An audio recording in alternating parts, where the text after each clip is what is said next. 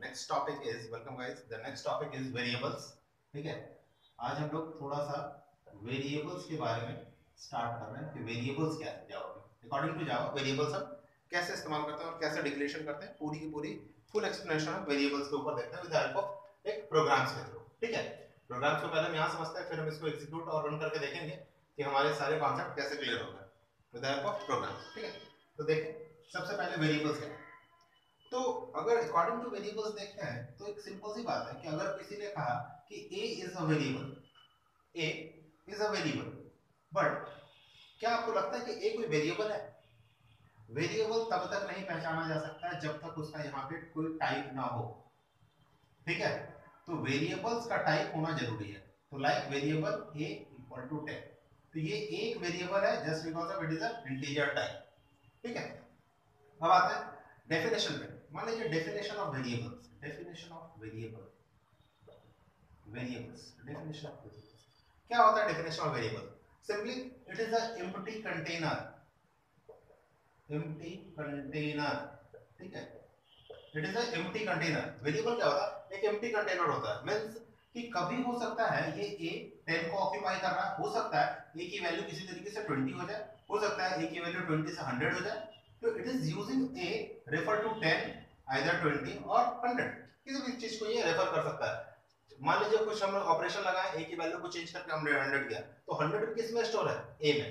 It means कि अगर हम बात करें तो ये हुआ वेरिएबल a। ठीक है, व्हिच टाइप? int type. ठीक है, which type of integer type और it is taking a value 100। ठीक है, तो वेरिएबल a है जो वैल्यू कितना कंटेन कर रहा है? 100। ठीक है, तो a वेरिएबल है जो इंटीजर टाइप का है और इसकी वैल्यू कितनी है? 100। ठीक है, हो सकता है कि ये a नाम का वेरिएबल किसी दूसरे स्टाइल से हम इसको स्ट्रिंग डिक्लेयर कर सकते हैं। String a equal to suppose कीजिए हमने दे दिया जावा, चलेगा, कोई दिक्कत नहीं। स्ट्रिंग a इक्वल टू जावा चले, इसका मतलब क्या है? एक वेरिएबल है जिसकी वैल्यू क्या? जावा। ठीक है, तो देखते हैं कैसे कैसे वेरिएबल्स बनाते हैं, कौन कौन से वेरिएबल होते हैं और कैसे इसको डिक्लेयर करते हैं। ठीक है, तो सिंपली जैसे मान लीजिए आपने लिखा int a। ठीक है, it is a variable declaration, ध्यान रखिएगा, वेरिएबल डिक्लेरेशन। ठीक है, दूसरा, अगर मैंने यहां int a equal to again 10 दिया, it means it is initialisation, initialisation. ठीक है, अगर हम इन दोनों को कंबाइंड कर दें और ऐसे लिखें int a equal to 10, it means it is declaration and it is declaration and initialisation both. ठीक है, एक बार में मैंने इसको डिक्लेयर भी कर दिए और साथ ही साथ इनिशियलाइज भी कर दिए। ठीक है, तो declaration, initialisation, declaration with initialisation, declaration with initialisation. ठीक है, तो इस तरीके से डिक्लेयर करते हैं। कुछ तरीके होते हैं वेरिएबल्स को डिक्लेयर करने का, जैसे मान लीजिए जावा में आप वेरिएबल को इस तरीके से डिक्लेयर नहीं कर सकते। You can not declare like int 1 2 3 equal to 10। हम कभी भी इंटीजर वेरिएबल या किसी वेरिएबल को डिजिट से शुरू नहीं कर सकते हैं। ठीक है, डिजिट से शुरू नहीं कर सकते हैं। ठीक है, it is always it is a alphanumeric. Like हाँ ऐसा कर सकते हैं int a12, ये हो सकता है, it is perfectly alright, it is 10 चलेगा, अल्फान्यूमेरिक चलेगा, बट डिजिट से आप स्टार्ट नहीं कर सकते। ठीक है, आप वेरिएबल्स को किसी स्पेशल कैरेक्टर लाइक अंडरस्कोर से स्टार्ट कर सकते हैं, like underscore a equal to 100 चलेगा। लेकिन अगर आपने किया int dollar a equal to 100 चलेगा। ठीक है, लेकिन अगर आपने किया int exclamation a equal to 100 तो ये नहीं चलेगा, है ना, ये नहीं चलेगा, ये कोई स्पेशल कैरेक्टर पे काम नहीं करेगा। तो कुछ स्पेशल कैरेक्टर्स हैं जहां काम करते हैं, कुछ पे नहीं करते हैं, उसको हम धीरे धीरे डिफिनेशन करके चेक करते हुए देखेंगे। ठीक है, आइए प्रोग्राम्स के ऊपर कि हम कैसे काम करते हैं इसमें और स्टार्ट करते हैं इसमें। ठीक है, कौन कौन से वेरिएबल्स होती है, कैसे होता है, वन बाय वन क्लियर करते हैं। Like let's take some example like public class, public class variable, variable demo, variable demo. ठीक है, हम यह स्टार्ट करते हैं पब्लिक स्टैटिक वॉइड में स्ट्रिंग एरे args, ठीक है, पब्लिक स्टैटिक वॉइड में string array args, like we are use int a equal to 100, ठीक है। फिर मान लीजिए हमने इसको प्रिंट किया,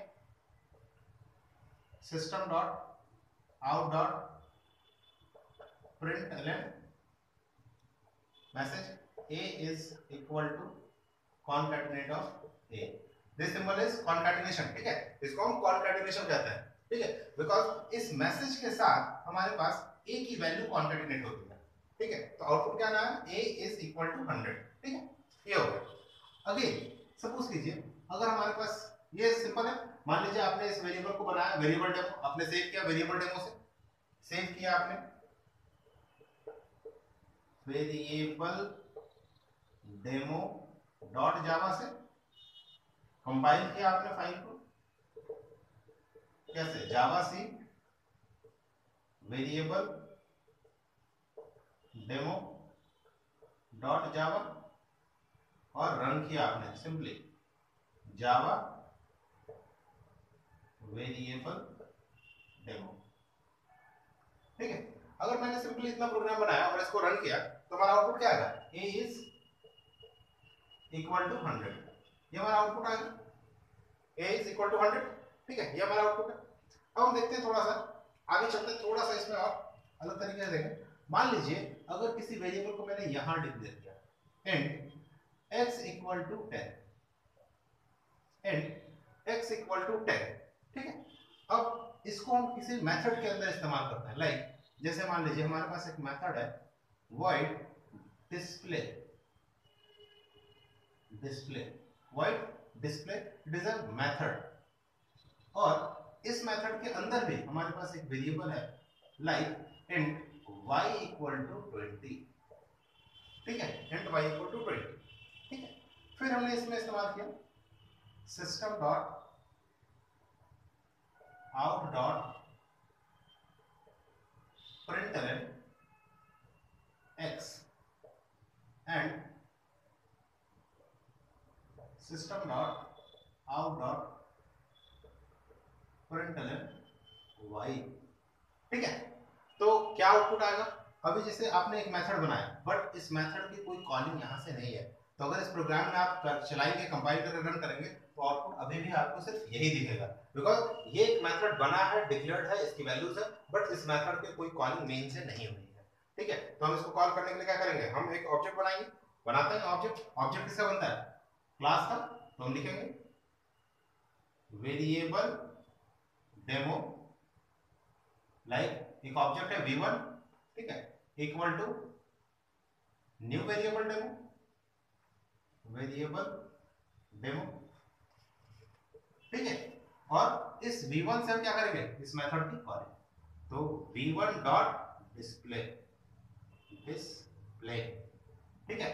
अब अगर हम इस मेथड को, प्रोग्राम को चलाएं तो क्या होना, सबसे पहले ये out dot println a is equal to, तो आउटपुट क्या आएगा, a इज इक्वल टू 100, ठीक है, कोई दिक्कत नहीं। देन जैसे ही ये इस मेथड को कॉल करेगा, कंपाइलर कहां जाएगा, इस मेथड के पास, और क्या करेगा, int y की वैल्यू देखेगा, और इसको सबसे पहले स्टेटमेंट क्या मिल रहा है, system dot out dot println x, तो ये x को कॉल करेगा। क्या होता है x, कौन सा वेरिएबल है, अभी मैं डिस्कस करता हूं, फिलहाल इसके आउटपुट देखते हैं। x इज कितना प्रिंट करेगा, यहां पे मान लीजिए इसकी वैल्यू कितनी है 10, ठीक है, और y की वैल्यू कितना प्रिंट करेगा, ये 20, तो मतलब 100 10 एंड 20, ठीक है। ये एक सिंपल सा तरीका था वेरिएबल्स को कहां-कहां कैसे-कैसे डिक्लेयर करते हैं, इसको समझने का तरीका। अब मैं इसको एक्सप्लेन करता हूं कि कौन सी वेरिएबल क्या है और कैसे इस्तेमाल करते हैं। देखिए, तो हम लोगों ने डिस्कस किया था अपने सिलेबस में कि हमारे पास दो टाइप के वेरिएबल है, एक लोकल वेरिएबल, दूसरा इंस्टेंस या स्टैटिक वेरिएबल, ठीक है। तो सबसे पहले कि अगर कोई वेरिएबल किसी क्लास के अंदर डिक्लेयर है, variable declared inside the class outside the method, ये देखिए अगर मैं x की बात करता हूं तो ना ही वो डिस्प्ले में डिक्लेयर्ड है, ना ही वो मेन के अंदर डिक्लेयर है, वो कहां डिक्लेयर्ड है, क्लास के अंदर, सिंपली क्लास के अंदर। अगर कोई वेरिएबल क्लास के अंदर डिक्लेयर्ड है तो उस वेरिएबल को बोलते हैं इंस्टेंस वेरिएबल, ध्यान रखिएगा, instance variable, the variable which is declared inside a class and outside the method is called instance variable। फिर से a variable which is declared inside the class outside the method body, it is called instance variable or non static variable. देखिए यहाँ कोई static नहीं है, it is a non static variable. तो instance variable और non static variable because it is declared inside the class not inside the method.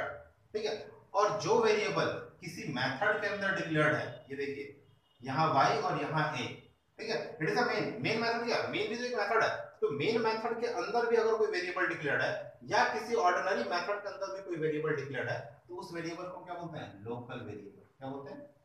Local variable. ठीक है, local variable. तो ये भी क्या हो गया? लोकल. ठीक है, सिंपल. तो फिर से देखें, x is an instance variable and int y equal to 20 it is a local variable, int a equal to 100 is a local variable. क्यों? क्योंकि a कहां डिक्लेयर है? ये डिक्लेयर है मेन के अंदर, ये मेथड बॉडी के अंदर डिक्लेयर है. Variable which is declared inside the method it's called local variable. और दूसरी बात, अब हम देखते हैं दो टाइप के वेरिएबल आ गए, तो अब हम इन दोनों में कंपेयर करके देखते हैं कि कौन सी मेथड, कौन सा वेरिएबल कहां-कहां इस्तेमाल होता है और हम कैसे-कैसे इस्तेमाल करते हैं. ठीक है, तो थोड़ा सा इस प्रोग्राम को इलैबोरेट करते हैं और थोड़ी सी अपनी चीजों को थोड़ा सा शिफ्ट करते हैं. तो देखते हैं फिर. जैसे मान लीजिए एक डिस्प्ले के अंदर हमने x को कॉल कर रखा है और y को कॉल कर रखा है, तो मेन मेथड को थोड़ा सा यहां जगह बनाएं.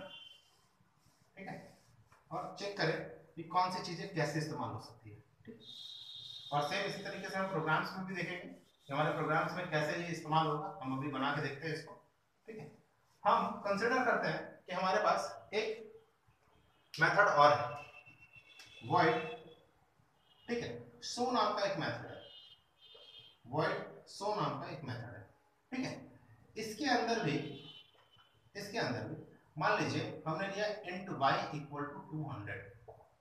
ठीक है, और हमने इसके अंदर भी लिया int a equal to मान लीजिए सपोज कीजिए 10. ऐसा लिखा है.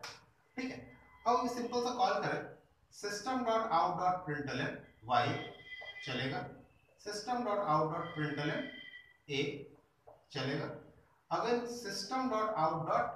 ठीक है, अगेन हम यहाँ x करते हैं. ठीक है, कोई दिक्कत नहीं, ये यहीं पर कर देते हैं. पब्लिक स्टैटिक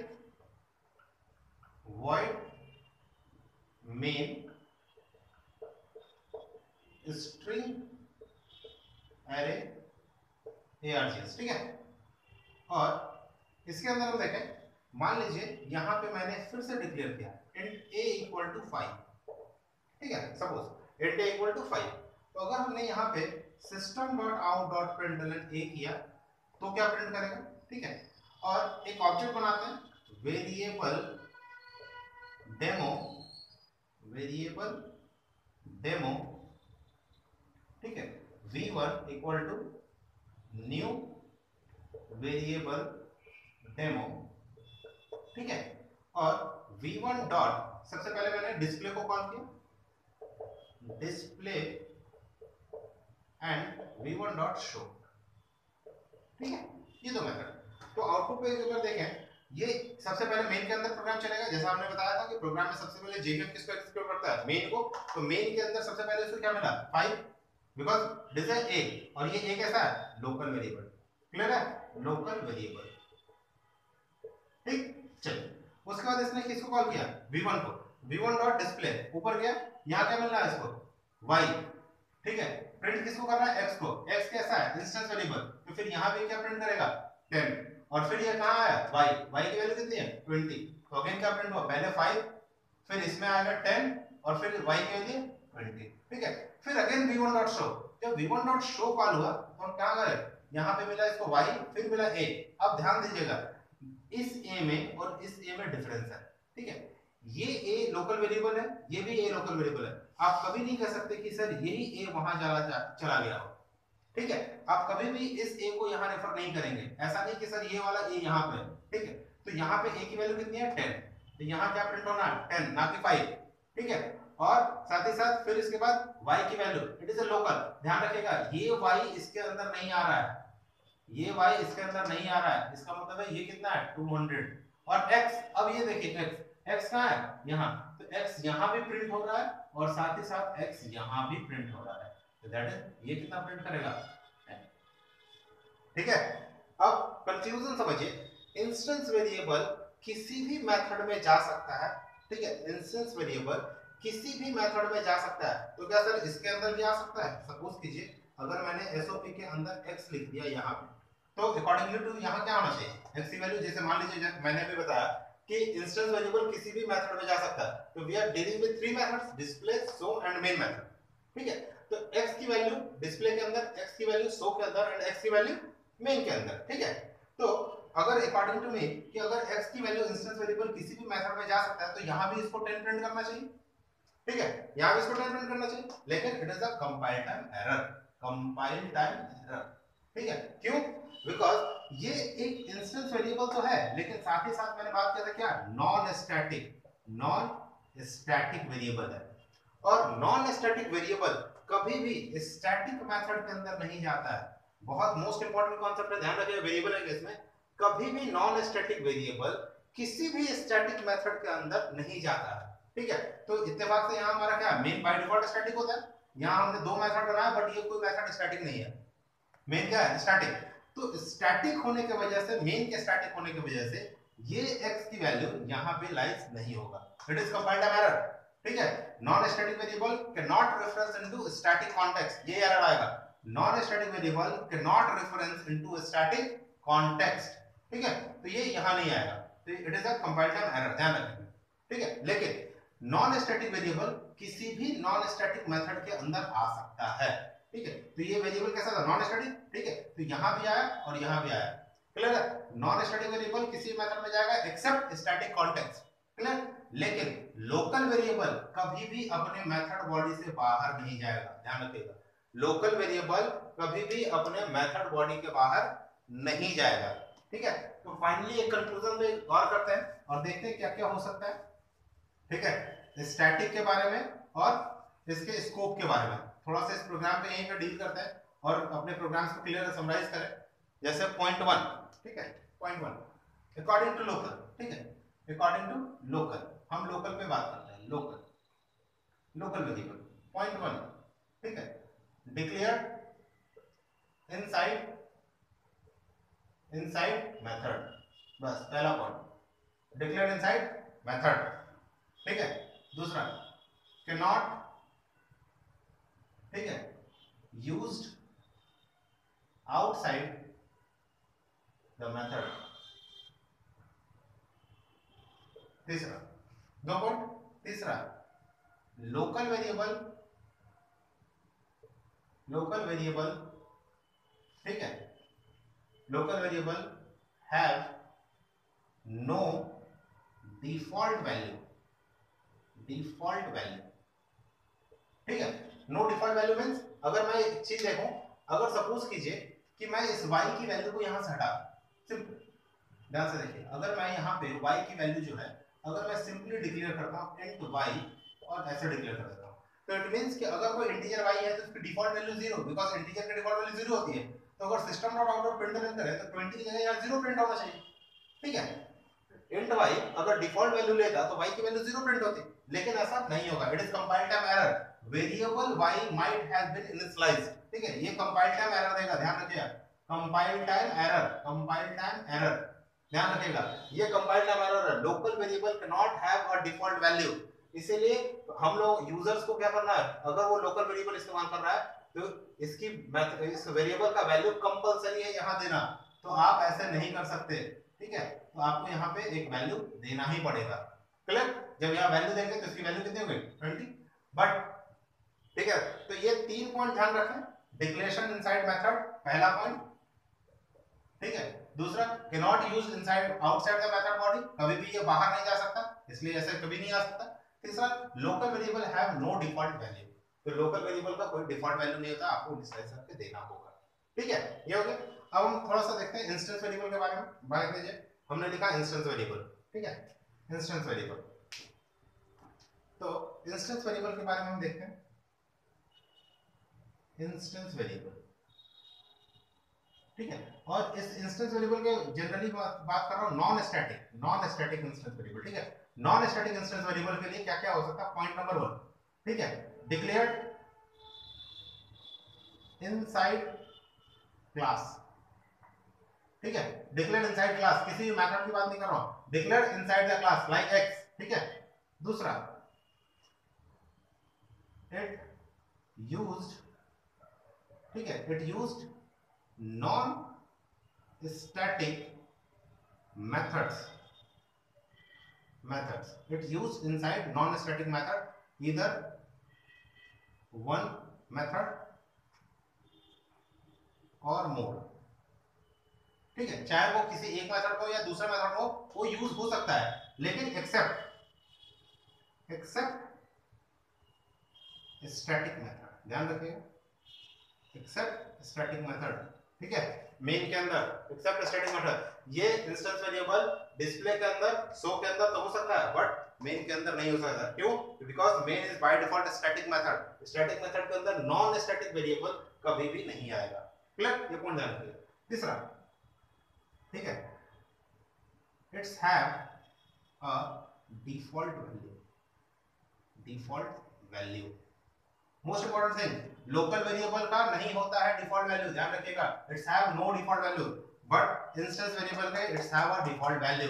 तो इसका मतलब कि अगर मैंने इसकी वैल्यू को यहां से हटा दिया, we are only declared the x is a non static instance variable, ठीक है। तो अगर मैंने x का यहां पे वेरिएबल डिक्लेयर नहीं किया है, वैल्यू डिक्लेयर नहीं किया, तो इसका मतलब है it is taking the default value. तो यहां x की वैल्यू कितनी हो जाएगी? यहां 0 हो जाएगी, ठीक है। अगेन आपने x को यहां प्रिंट किया, यहां कितना हो जाएगा? 0 हो जाएगा, ठीक है। तो ये 0 डिफॉल्ट वैल्यू को कंसीडर करता है, इसीलिए वो यहां भी 0 प्रिंट करेगा और एज वेल एज यहां भी वो 0 प्रिंट करेगा। मेन के अंदर हम उसको कॉल कर नहीं सकते due to because it is a non static variable. तो नॉन स्टैटिक वेरिएबल मेथड्स के अंदर तो जा सकता है, एक्सेप्ट स्टैटिक मेथड के अंदर नहीं जाएगा। दूसरा, जो डिफॉल्ट वैल्यू है उसको वो होल्ड करेगा, लोकल वेरिएबल डिफॉल्ट वैल्यू को होल्ड नहीं करेगा। तीसरा, ये जो इंस्टेंस वेरिएबल है वो किसी भी मेथड के अंदर आएगा, लोकल वेरिएबल किसी दूसरे मेथड के अंदर इसको नहीं करेगा, ठीक है। तो ये एक छोटा सा ब्रीफ था लोकल वेरिएबल और इंस्टेंस वेरिएबल के बारे में। अभी हमारे पास स्टैटिक वेरिएबल बाकी है, तो उसको फिर हम कंटिन्यू करेंगे। फिलहाल हम इसको चला के देखते हैं कि कैसे ये इस्तेमाल होता है, ठीक है। तो इसको मैं अभी रन करता हूं और आपको पता चलेगा कि हम इस प्रोग्राम को कैसे देखते हैं। तो थोड़ा सा समराइज करके लेते हैं, अभी मैं डिस्प्ले करके चला के दिखाता हूं, आपको सारा क्लियर हो जाएगा कि ये दोनों में क्या क्या डिफरेंसेस होते हैं, ठीक है। अभी देखते हैं इसको। यहाँ एक क्लास बनाकर, लाइक जैसे मान लीजिए हमने बनाया पब्लिक क्लास, ठीक है। पब्लिक क्लास क्यों बनाते हैं, पब्लिक क्लास क्या होता है, इस पे भी किसी लेक्चर में डिस्कस करके आपको सुनाऊंगा कि पब्लिक क्लास लिखने से क्या होता है, ठीक है। पब्लिक क्लास वेरिएबल डेमो, ठीक है, वेरिएबल डेमो। इसको मैं सेव कर देता हूँ अपने फोल्डर में, लाइक जैसे मान लीजिए मैंने सेव किया सी ड्राइव के अंदर, ठीक है, सी ड्राइव के अंदर रोबस रूटर फोल्डर के अंदर मान लीजिए हमने यहाँ किया वेरिएबल डेमो डॉट जावा, ठीक है, वेरिएबल डेमो डॉट जावा, ठीक है। इसके अंदर मान लीजिए हमने मेन मेथड बना लिया पब्लिक स्टैटिक वॉइड मेन, ठीक, स्ट्रिंग एरे args, स्पेस, ठीक। हमने यहाँ डिक्लेयर किया like int a equal to 5, int a equal to 5, चला system dot out dot println ए, या मैसेज दे देते हैं ए is equal two plus of ए, ठीक है। सेव, कंट्रोल से सेव, हमने कमांड प्रॉम्प्ट खोला cmd, ठीक है, cd backslash cd robust folder, ठीक है, ये फोल्डर के अंदर आ गए हम।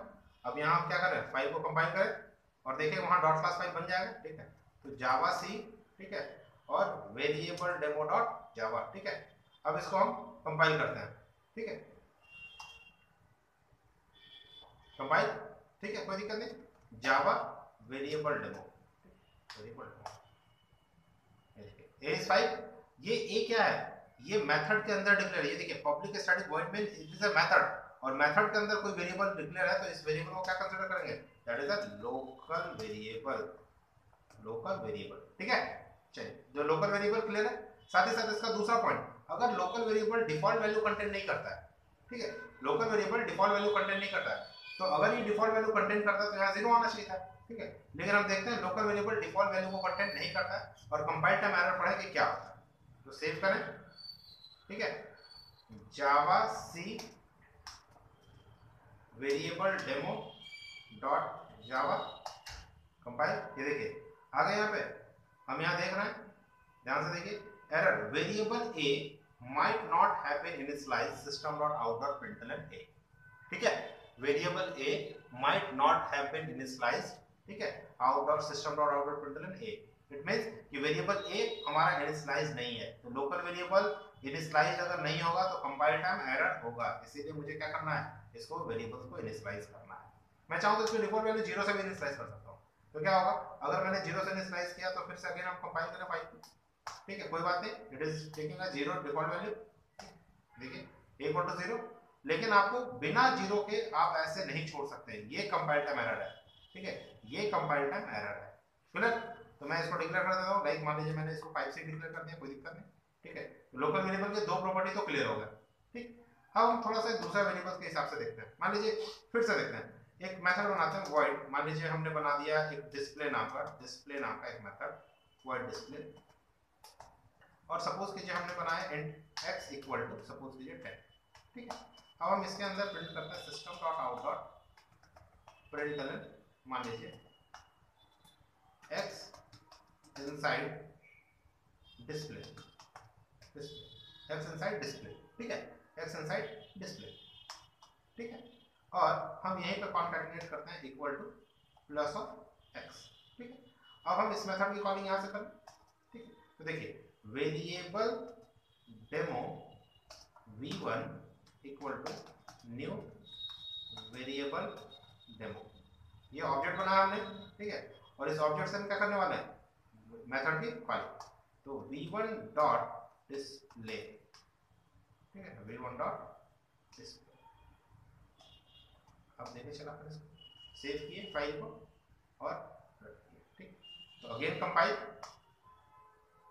एंड रन, ये देखिए आ गया x इनसाइड डिस्प्ले, ठीक है, लोकल वेरिएबल आ रहा है, कोई दिक्कत नहीं। अब हम क्या करते हैं, इसी वेरिएबल को और इसी चीज को, मान लीजिए हमने एक मेथड और बनाया, ठीक है, हमने एक मेथड बनाया void show नाम का एक मेथड बनाया, ठीक है, और अगेन मान लीजिए हमने किया int x इक्वल टू 20, या सिंपली हम दूसरी प्रॉपर्टी चेक करना चाहते हैं, system dot out dot println के अंदर अगर हमारा वेरिएबल लोकल वेरिएबल देखते हैं किसी मेथड से बाहर जाके काम करता है नहीं करता है, अगर int x यहाँ 10 है और मैं यहाँ x की वैल्यू को प्रिंट करूं x इनसाइड शो मेथड, ठीक है, show equal two plus of x, अगर मैं यहाँ करता हूँ तो देखते हैं ये क्या एरर जनरेट करता है, ठीक, तो इससे ये पता चल जाएगा कि हमारा जो मेथड है लोकल वेरिएबल है वो मेथड से बाहर जाता है या नहीं जाता है, ठीक है, सेव करें और फिर से प्रोग्राम को कंपाइल करें, ठीक,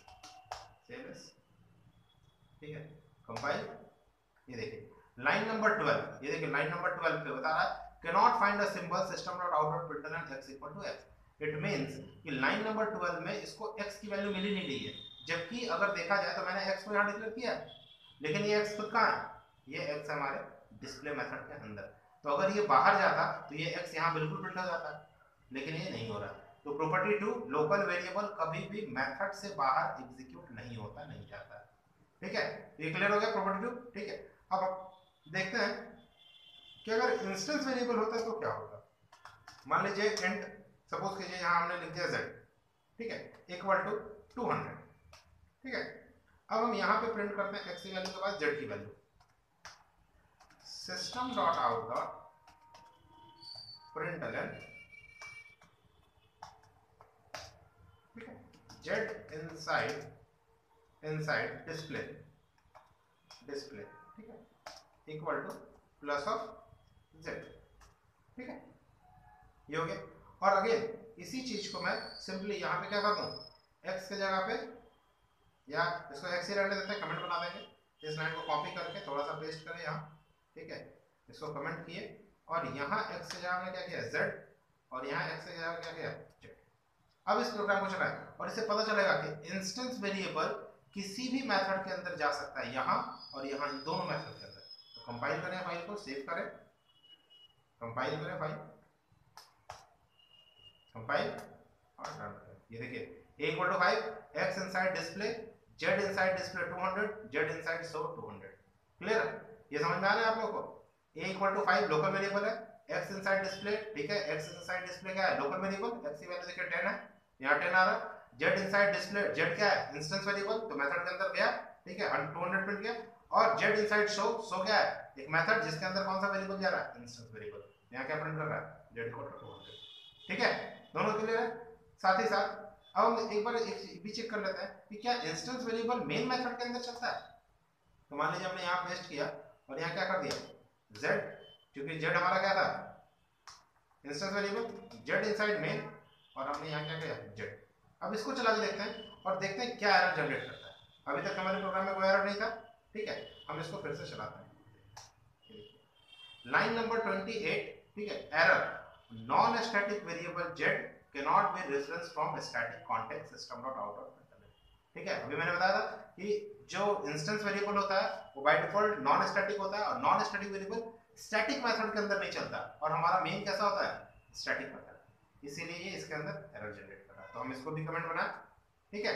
दो प्रॉपर्टी हो गई इसकी कि भाई वो इंस्टेंस वेरिएबल मेथड के अंदर चलेगा लेकिन मेन मेथड के अंदर नहीं चलेगा। तीसरी प्रॉपर्टी, क्या instance variable default value consider करता है, ठीक है। तो मान लीजिए हमने क्या किया, z की वैल्यू कुछ नहीं रखा, तो यहाँ क्या प्रिंट होना चाहिए, z इन डिस्प्ले, z की वैल्यू डिफॉल्ट होनी चाहिए, तो डिफॉल्ट इंटीजर की वैल्यू क्या होती है, 0, तो यहाँ 0 प्रिंट होना चाहिए, और यहाँ पे भी क्या होना चाहिए, 0। तो इसको चला के देखा, फिर से सेव करें और फाइल को फिर से चलाएं, ठीक, जावा सी कंपाइल एंड रन, ये देखिए आ गया यहाँ x equal to 5, x inside display 10, z inside display 0 and z inside display 100, ठीक है। तो क्लियर है सारे कि किस वेरिएबल को क्या कहते हैं, कैसे कहते हैं, क्या यूज होता है, ठीक है। इंस्टेंस वेरिएबल, ठीक है, ये इंस्टेंस वेरिएबल हो गया, ठीक, ये लोकल वेरिएबल हो गया, ठीक है, और ये हो गया। एक लोकल वेरिएबल और देखते हैं कि लोकल वेरिएबल हम इस तरीके से भी पैरामीटर में डिक्लेयर करते हैं, वो भी लोकल वेरिएबल ही होता है। तो मान लीजिए अगर हमारे पास एक मेथड है void put नाम का, जिसके अंदर हमने पास कर दिया है int 1 या सपोज कीजिए int p, ठीक है।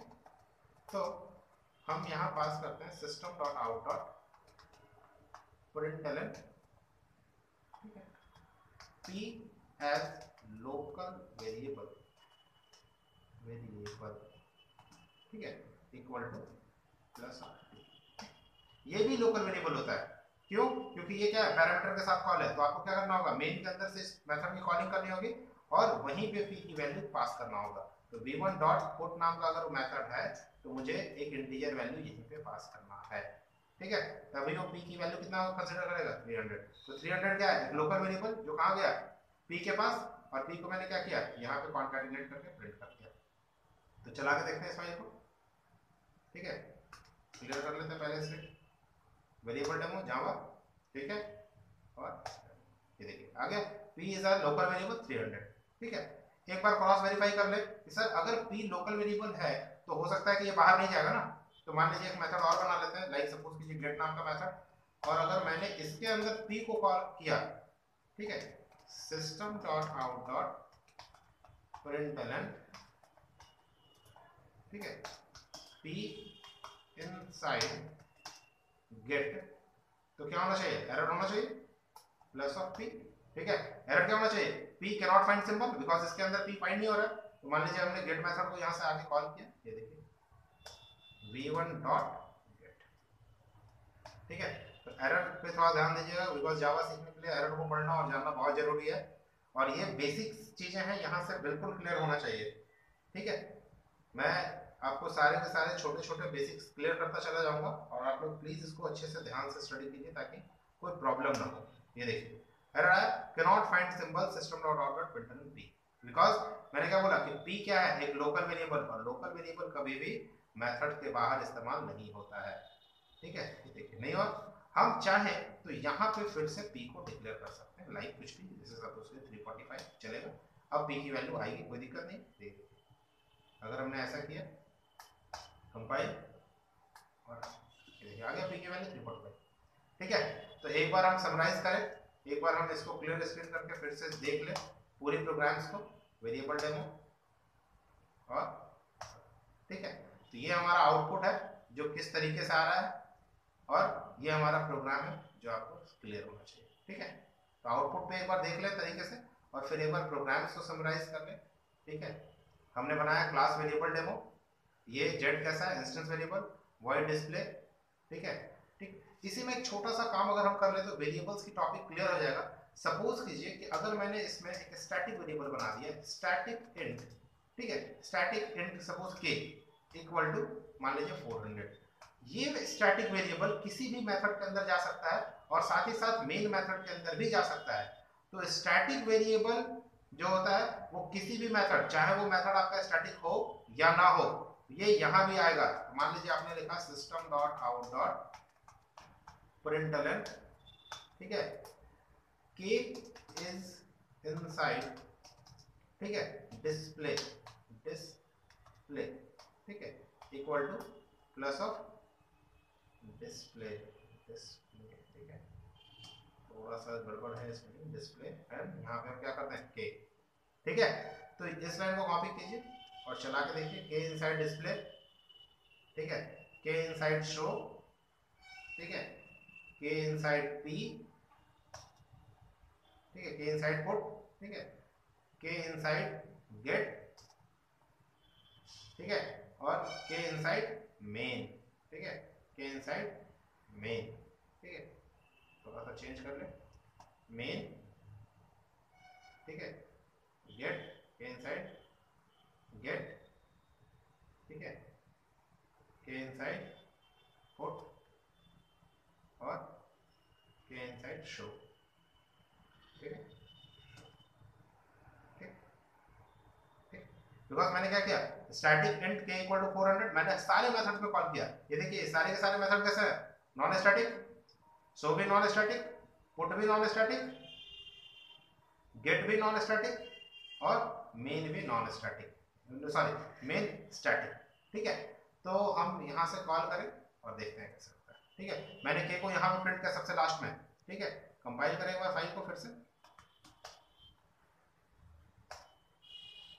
और आगे यहाँ पे गौर से देखें, के इनसाइड के बारे में केवल देखें, के इनसाइड डिस्प्ले 400 आ रहा है, ठीक है, के इनसाइड शो 400 आ रहा है, के इनसाइड पुट 400 आ रहा है, के इनसाइड गेट 400 आ रहा है और के इनसाइड मेन मेथड 400 आ रहा है। तो मैंने वेरिएबल में, इंस्टेंस वेरिएबल में स्टैटिक वेरिएबल कहाँ डिक्लेयर किया, यहाँ क्लास के अंदर, और इसको मैंने सारे मेथड्स के अंदर कॉल कर दिया। तो ये हमारा वेरिएबल्स के ऊपर सब खत्म हुआ कि कैसे हम इस्तेमाल करते हैं और कैसे कैसे इस्तेमाल, कैसे कैसे हम इसको यूज करते हैं। तो local variable, instance variable, instance variable में स्टैटिक वेरिएबल और नॉन स्टैटिक वेरिएबल, सारे के सारे ये क्लियर हो गए। ठीक है, तो फिर देखते हैं नेक्स्ट वीडियो में हम आगे डिस्कस करेंगे हमारा नेक्स्ट टॉपिक। हमारे जो सिलेबस है उस चीज को आप ध्यान रखें, हम उसी सिलेबस के अकॉर्डिंगली चलेंगे। हाँ, उसके ऑर्डर्स ऊपर नीचे हो सकता है बट उसको हम तरीके से मेंटेन करेंगे। ठीक है, चलिए, थैंक्स फॉर वॉचिंग।